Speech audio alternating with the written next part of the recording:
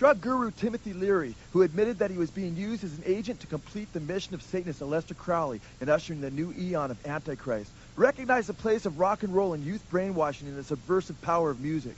I would urge everyone, and that's one of my basic mottos, think for yourself, question authority with your friends, and don't obey authority. Timothy Leary referred to the Beatles as the, quote, four evangelists, end quote, and said that rock music was as much a, quote, deconditioner as psychedelic drugs. It is designed, he said, to blow your mind and suspend your conditioned reflexes. Listening to a Beatles album is an hour of deconditioning.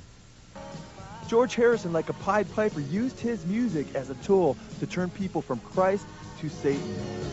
He seductively tried to draw Christians in by singing Hallelujah and My Sweet Lord in an effort to deceive them. Harrison knew about brainwashing children. He said, quote, the main thing is to get the kids, nail you when you're young and brainwash you. Then they've got you for the rest of your life. Notice here how Harrison deceptively switches from Hallelujah to Hare Krishna in an effort to turn Christians to Krishna.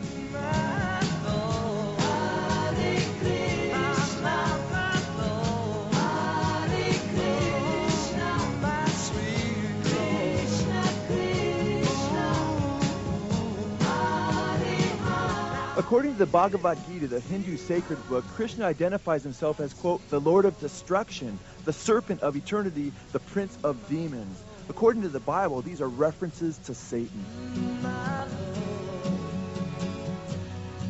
George Harrison admitted, my idea in My Sweet Lord, because it sounded like a pop song, was to sneak up on them a bit. The point was to have the people not offended by Hallelujah, and by the time it gets to Hare Krishna, they're already hooked, and their foot's tapping, and they're already singing along Hallelujah to kind of lull them into a sense of false security. And then suddenly it turns to Hare Krishna, and they will all be singing that before they know what's happened, and they'll think, hey, thought I wasn't supposed to like Hare Krishna.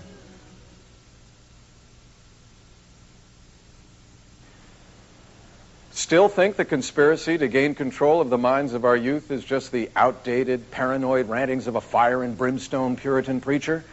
Well, hold on, because it gets worse. Much, much worse. After the turn of the century, the satanic revolution that began through rock music in the 50s and the 60s increased radically. Rolling Stone revealed that David Crosby had fathered the babies for lesbian rock star Melissa Etheridge and her lesbian partner. They referred to it as a new American family. In April 1982, David was arrested for possession of narcotics and a loaded .45 caliber handgun. Eventually, he was convicted and sentenced to 5 years behind bars. Rolling Stone said that Crosby was also happy to oblige Melissa Etheridge so that, true to his roots, he could effect social change. Crosby uses his music as a subversive tool to influence the masses and their children. David Crosby admitted, I figured the only thing to do was to swipe their kids. By saying that, I'm not talking about kidnapping. I'm just talking about changing their value systems, which removes them from their parents' world very effectively. Country artist Garth Brooks admitted that his life was impacted by satanic bands like Kiss and homosexuals like the perverse Freddie Mercury. Well, that's because of the thing that I've said 100 times. When I went to concerts, my whole thing was hoping that for 1 second that Freddie Mercury from Queen would look at me, and I could look at him and go, man, you don't know what your music has done for me, and I'll look. Freddie Mercury sang in Bohemian Rhapsody that Satan or Beelzebub had a demon set aside for him. Garth Brooks nearly committed suicide from torment of a demon. Brooks has stated that he has wielded such power over his audiences that he knows if he wanted to, he could get them to put their hands on the hot stage lights and burn them. Sadly, Garth Brooks has influenced his fan base with themes of sexual immorality and alcohol abuse. Country artist Conway Twitty stated, quote, as a country artist, I'm not proud of a lot of the things in my field. There is no doubt in my mind that we are contributing to the moral decline in America. There's actually an old joke about country music that, like any joke, only has humor in it because there's truth in it. But in this case, the fact that it's true is more sad than funny. But it goes like this. What do you get when you play country music backwards? The answer is, you get your dog back, your truck back, and your wife back, and you get sober.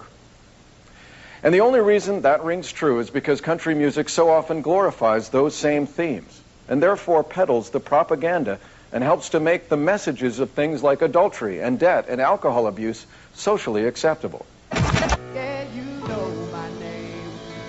You don't me is the cowboy. Devil without a cause, devil without a cause, devil without a cause. My name is Kid. Satanic rappers like Kid Rock, who openly promote Satanism, drug abuse, prostitution, pimping, profanity, and all manner of perversity and violence, also view themselves as teachers reaching the youth for Satan's kingdom. Typical of his message are lyrics like the following in his song Killing Brain Cells. Pot smoking, beer drinking, I spend my time killing brain cells, dropping dot or sniffing that blow, referring to cocaine. Kid Rock states that his goal is to connect with the children. He raps in his song Devil Without a Cause, quote, role model, your mother blanking hero, strapped with AKs, devil without a cause.